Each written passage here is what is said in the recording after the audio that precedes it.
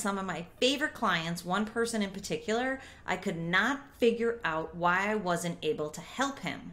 And his high beta kept going up, and I'm going to show you the graphs, and I could not figure it out until I figured it out that he was completely hooked on pornography and wasn't telling anybody, so nobody knew about it, but it was damaging his brain. And wait till you see the brain graphs when it finally came out of the darkness and light was shed upon it, and he was able to move through to free his brain from the chains of pornography, which is why I have become a certified coach for sexual addictions and for partners, because this is in my practice and I need to be able to help people. It's in your practice too. Okay, enough of my soapbox. Let's move on. So why am I talking to you about that? It's because what we're talking about here is use to misuse to abuse to addiction. And I'm going to show you the actual continuum in just a little bit. But in the short run, what I want to show you is this is a slippery slope, and all the research shows that for many people it can happen really quickly, which is why pornography is on the forefront right now because of what they call the triple A's. It's accessible, it's affordable, and it's anonymous, which makes it so dangerous.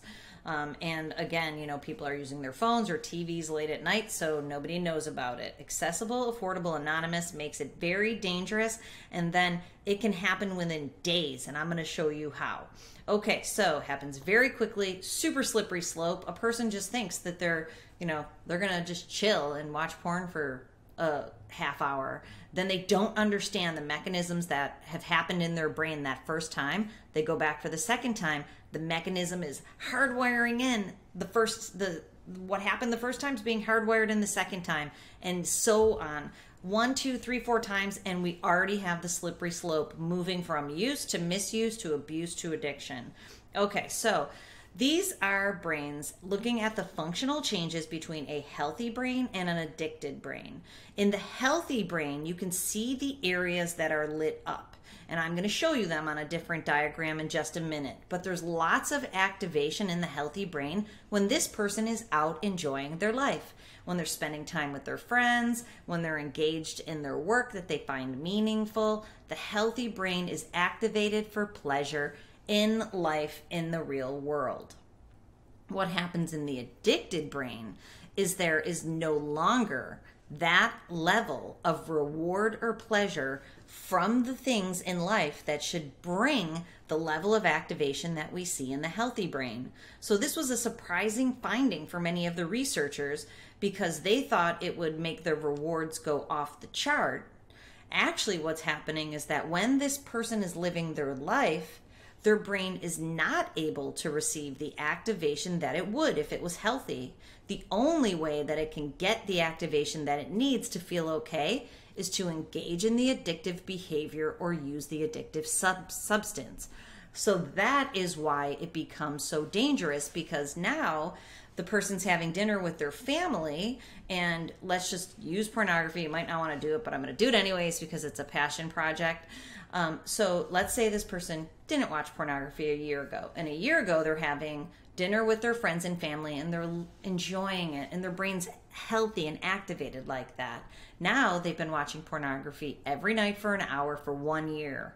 Now they're sitting with their friends and family and their brain has this lower level of activation. It doesn't want to be there. It is annoyed that it's there because it wants to get back to the activity that it gives the brain the pleasure that it needs. This is how the slope is slippery, and this is what actually happens.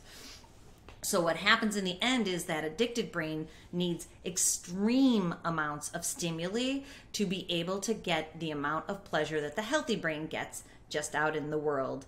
What happens is there's tolerance and escalation that begins immediately, so that the brain has to get more and more and more stimuli over time to get the same level of activation that it got a week ago. So escalation in behaviors, if it's substance abuse, there's more and more consumption of alcohol, or for drugs, if it's pornography use, there's more watching, and it has to become more extreme to get the same level of pleasure that they had a month ago. So then what happens is, and this is the most mind-boggling part for most people, that they don't see the connections between, is that it creates behavioral changes in the person over time.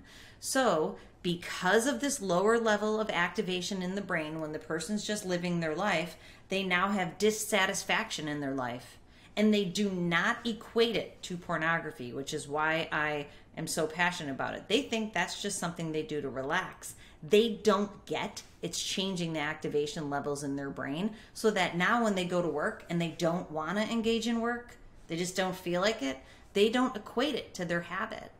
And it's literally being caused by it. So it's dissatisfaction on the low end, but it's depression and anxiety, anger and rage on the high end.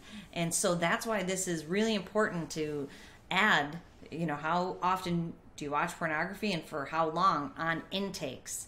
And this is not something that many people are going to offer up that information, but it can't hurt to ask, because then at least if they answer, and I've added it, so more and more people are actually writing it down because they're there for big problems and they want help. So now they're writing it down.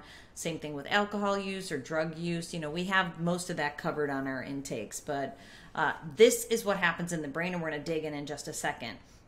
But then what happens is it creates an addiction cycle that I'm going to show you.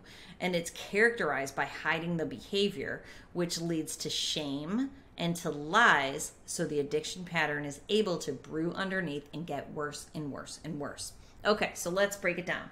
How does addiction hijack the brain? The bubbles you see above this head are listed here in the steps. Number one is the person has, if the person's living their life, first step is, in their actual life, their brain is maintaining homeostasis, meaning that if you go have a pleasurable experience, go for a walk with your dog and your spouse, and you love them and you're having a lovely evening, your brain will dump 10 milligrams of dopamine into your brain to give you the feeling of pleasure when you're having a relaxing evening with your family.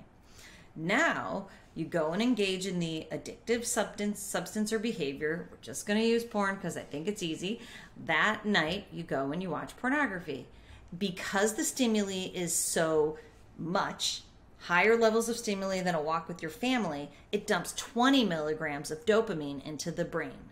So what happens is it rocks homeostasis. So homeostasis in the brain ceases to exist. The brain compensates. It's trying to get back to homeostasis. And so what it does, it stoppers the dopamine production. So now you went and you watched porn. We had a 20 milligram dump.